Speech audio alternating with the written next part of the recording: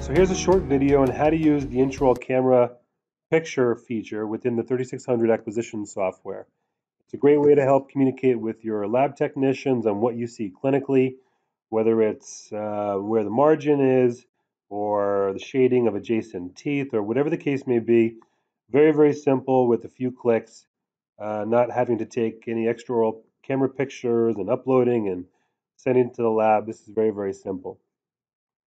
So all you're going to do is select the little camera icon right there. You can click anywhere on the actual model itself, and you're going to get a whole bunch of clinical photos down below, as you can see.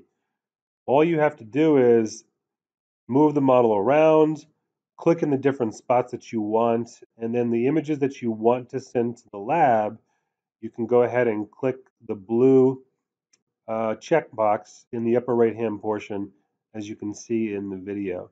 So you can click as many pictures as you want, and then on the lower left hand side of the screen, you'll see the saved pictures, and all the pictures that you're sending to the lab are right there.